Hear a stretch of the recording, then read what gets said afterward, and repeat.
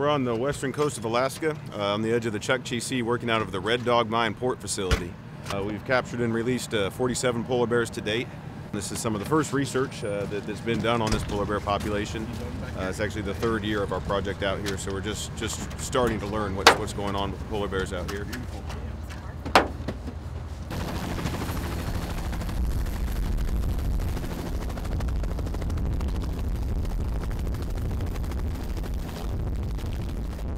One of the main challenges of working in this area, as opposed to working studying polar bears other places in Alaska, is that we have to go so far out over the sea ice to find polar bears. In order to collect the information that we need to understand and conserve this species, we really need to actually physically capture a limited number of polar bears. At that time, we collect a suite of biological information, physical measurements.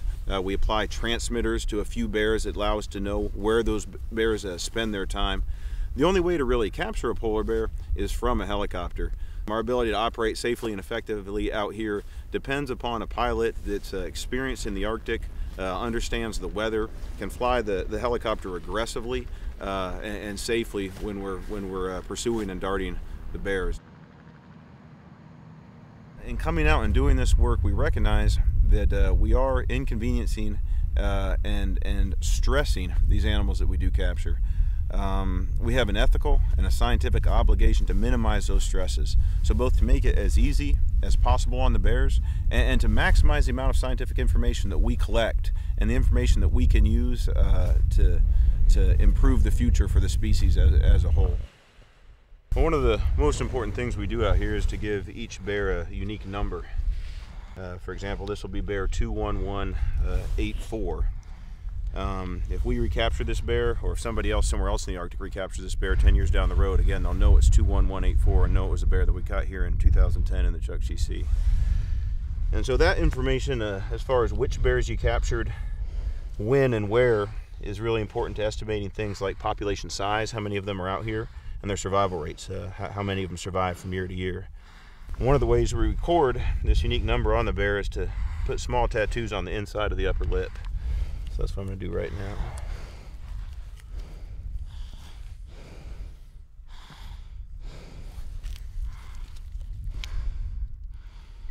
And it really helps to mark individual animals and to be able to follow their fates through time.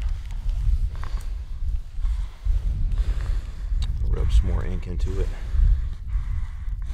So this is a marking that the bear will carry for the rest of its life. Well, one thing that sometimes gets overlooked when you talk about polar bears and polar bear conservation is the human aspect of it. There are people living here in the coastal regions in polar bear country that have been living here for tens of thousands of years, and the polar bear is an integral part of their traditional subsistence lifestyle. Here in the U.S. and throughout many parts of the Arctic, there is a regulated subsistence hunt for polar bears. And it's really a conservation success story in that these harvest levels, these levels of subsistence harvest, have been maintained at a relatively low level that meets the subsistence needs of local communities, but also results in stable, healthy polar bear populations.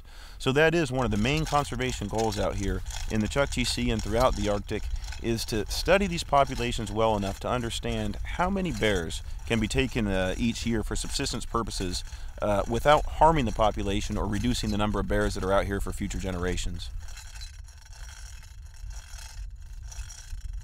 The primary conservation concern for these animals is loss of their sea ice habitat associated with climatic warming.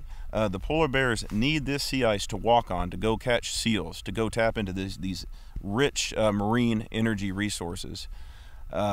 So in the long term, if the sea ice continues to change as is forecasted by climate models, polar bears in the next 50 to 100 years will likely be greatly reduced in their numbers and range.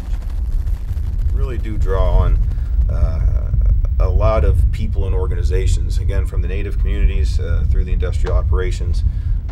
Everybody is really working together with the common goal of understanding and conserving this incredible animal.